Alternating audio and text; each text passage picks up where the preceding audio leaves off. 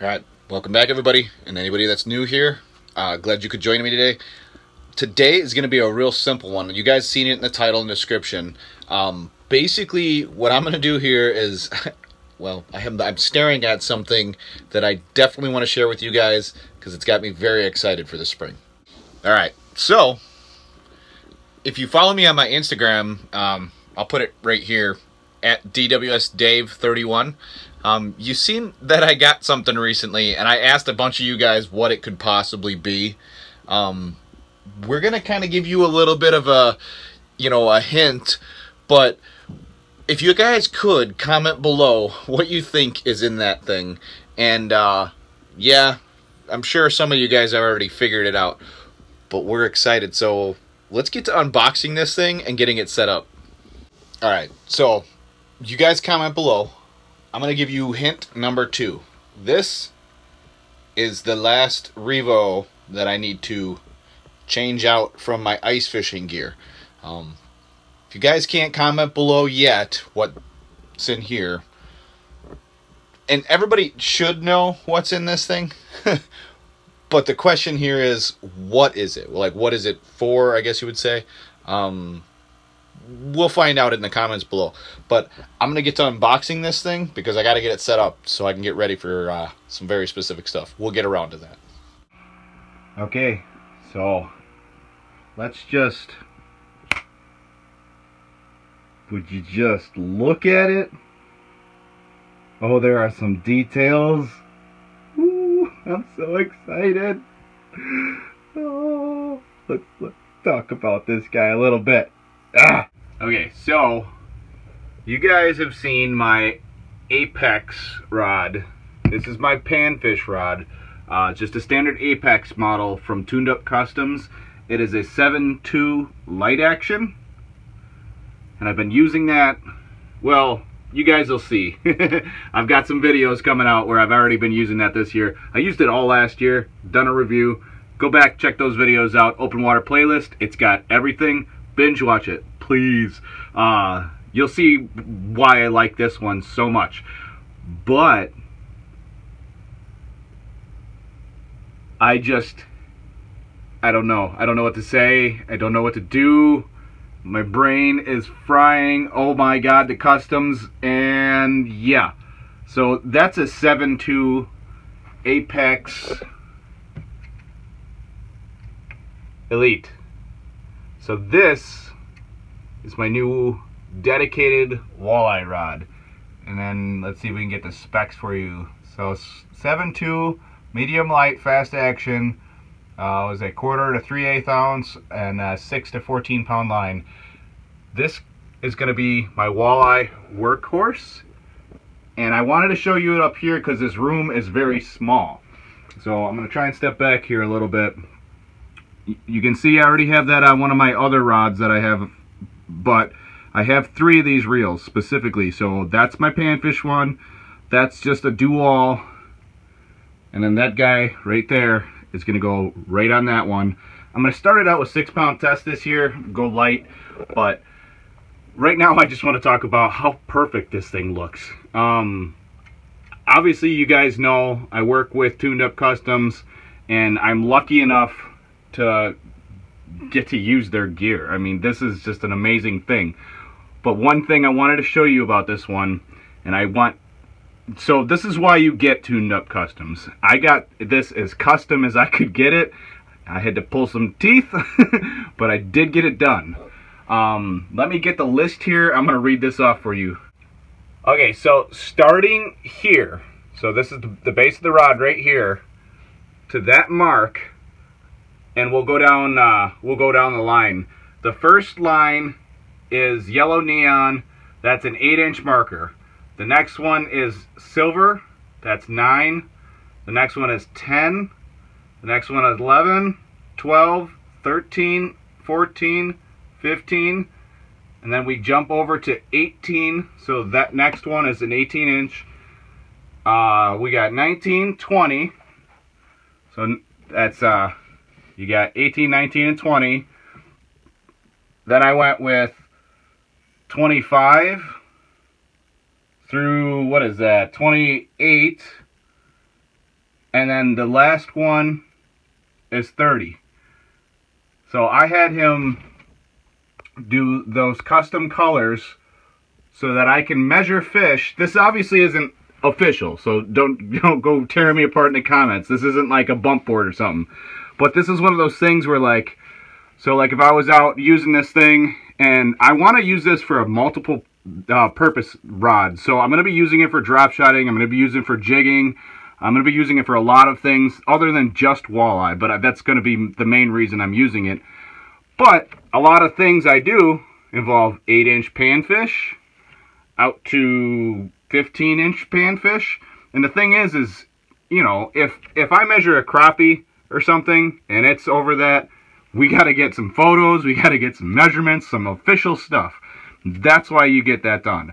Some of the state rules for like walleye, like 18 inches and above or 15 inches and above, those are the reasons for those. I'm going to have a bump board to throw that stuff on, but it just kind of, you know, quick measurement, either throw it back, get in the water as fast as possible, or throw it on that bump board, because if you're going to keep them, then you can do it quicker.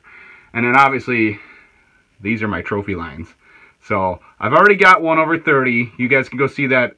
That's an ice fishing 30. I still haven't beat 30 for open water. Last year in the fall, if you guys check out my Instagram, like I said, I had a 29 and like 7/8. I'm not one of those guys that like manipulate the tail a bunch to try and get it to fit. So if I beat one, it's going to be verified with that first. I'm going to get all the other stuff out to get it to verify, and hopefully this is the rod to do it. I'm excited, and yeah. All right, guys. So as you can see, I've thrown that reel on here, and that was a big thing I wanted to do, was get this set up, and then I mean, come on, the jig, stinger hook. What else is it going to be for? I'm going to go chase some walleyes with this thing real soon here. So hopefully you guys stick around for those videos, and hopefully I stick some monsters with it. I'd love to break this thing and with a new 30. That's a 30-inch walleye, and I can even check it right here. So I can go, oh, there we go, right there, 30 inches. Would you imagine that? Time to bust out the ruler, get some good video of it, and get a replica made. That thing's got a hard water brother, or sister, whatever you want to say, coming. I'm going to get a replica made of the one that I caught this winter. If you guys go back through my ice fishing videos, it was my Green Bay fish. If you guys want to go check that one out, that was a wild ride. That was on a Tuned Up Customs bullwhip. That was my panfish rod that I actually caught that on. I caught that on that too, oddly enough. So maybe, hopefully that's not like a curse and I have to catch it on my Apex panfish rod. I'm hoping this Apex Elite from Tuned Up Customs is the one that does it for me. I have so many plans for this rod. So many plans. One of the things I wanted to point out to you guys right away that I noticed, something I just want to kind of go over it with you guys if you guys are interested in getting one yourself. I'll obviously link these guys below. I always try to anytime I'm talking about any of their stuff. They help me out so much. I basically got to show my appreciation. That I'm so lucky to be able to work with somebody like Tuned Up Customs. But one of the things that I didn't even know about, so if I don't know how many of you guys have used nicer rod and reel setups, but this collar setup is actually metal.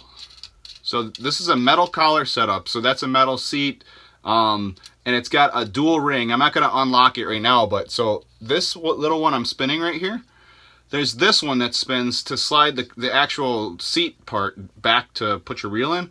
So that one goes down, and then you turn that one, and you turn them together, and it locks it. So you have a locking ring. So that, I'm assuming you wouldn't have to worry about that coming loose. I'll let you guys know if it does come loose on me or anything like that. But I'm assuming that's why you would do that. I've never had anything this nice before, so that's a first. Obviously, I got my Revo S10 on there right now. It's got 6-pound test. It's plenty for me to go get some river walleyes on. I can catch 10-pounders on 6-pound test. I got that big one this winter on 4-pound test, just so you guys know. Anybody that's been around that saw that video, that was on 4-pound test on a panfish rod. Yeah, so 6-pound will be fine for me. I might upgrade it to 8-pound, and then in the fall when they get really aggressive and real spunky, I might go up to braid. I actually have a reel up there that I can put on here. that already has, I think I run 25-pound braid with a fluoro leader, but that's jerkbait fishing. It's for when fish crush it, and then on top of that, you always have a chance at accidentally catching a muskie or a big northern pike when you're fishing those kinds of jerkbaits and stuff for walleye. So I like to be a little bit over prepared and not underprepared. Yeah, I can speak kind of today. So 6-pound test would definitely go in the fall. But I'm probably I might play with this all season long. You guys will see. If you guys want any kind of, if you guys have anything you want to see me do with this thing, other than give it to one of you guys, because no, this is mine. You can get your own. But if you guys have anything you want to see me do with this, put that in the comments below. Like I said, I'm just kind of looking at the stuff. It looks like it's got decent rod guides. I mean, they're pretty nice. They got ceramic eyes on them. What else can I look at that you guys might know or look at? So it's a medium light. So it's got a little bit of a whippy tip, but not much. So it's got, I mean, for medium light, it's still a pretty decent rod. I guess that's medium light fast action, right? So that would make that tip a little bit more faster than normal. Yeah, so it's the Apex Elite 7.2 medium light fast. And then I said it before, but I'll say it again. It's good. They have the baits listed on here, so 1/8 up to 3/8 ounce. So I can throw some bigger baits on here. I wanted to try. If you guys stay tuned, I want to try some bigger stuff that I've never tried in the spring for walleye. And I'm gonna try and do it with this rod. If I do that, I'm gonna be switching this reel out for the bigger reel with the braid on it. But for now, I'm just gonna go try and get some. Well, I'll leave that up to you guys for the surprise. If you guys want to see me chase trophies, or if you want to see me go peg some eaters so you guys can see that the eaters are running, I think there's actually a couple good spots right now that I can get on and get into them. And yeah, this thing's going to do some work this year. So I hope you guys are just as excited as I am. Like I said, I've never had anything nice like this before. I've never had anybody believe in me this much that they would give me something so nice to use. So thank you, Tuned Up Customs. I'm very appreciative. All you guys, whether you buy something or not, go over to their webpage on Facebook, if you're on Facebook, and thank them for supplying me with stuff to fill your guys' entertainment. Because this is going to catch fish on film for you guys. And that's the big thing. I'll be able to film for you guys and use great equipment doing it. So thank you. I have to say thank you again. I'm a very appreciative person, and it's not going to register in my head until I land my first fish that this is actually my rod. Alright guys, so now you see why I built that rack. When I did, I still have one spot right here on the bottom to fill. And actually, technically, that's one of the few rods that's not tuned up. So I have 2 more rod spots. So stay tuned for when those get filled. Hopefully not, you know, in the not too distant future. I have some multi-purpose rods, and actually that guy's got to go too. So I actually have 3 spots. So in the future we have 3 extra spots for new rods to go, and obviously we're gonna go with gear that I don't have or I haven't used. Hey, do me a favor, if you've made it this far, I just thought about that. So that's my big rod that I've been just using for my general purpose big fish rod. Obviously I can use my Tuned Up Customs walleye rod right now for a lot of big fish, but I've been toying with the idea of getting back into using a bait caster. It's been a very, very long time. But Tuned Up Customs does make a bait caster rod, and I've always wanted a bait caster for cranking and frogging. So if you guys are interested in seeing me get out, mess around with a bait caster and learn all that stuff again, because it's been so long, I wouldn't even pretend to say that I know what I'm doing with a bait caster. It would just be a whole relearning experience. So if you guys want to see me struggle, comment below if you've made it this far, if you want to see me struggle with a bait caster, because then I'll get a bait caster rod and I'll go buy a bait caster reel, and we'll go through that journey together, I guess. But I know for a fact that I do love frog fishing, and I do like cranking for bass and stuff like that, and other species that you crank for, whatever, use a bait caster for.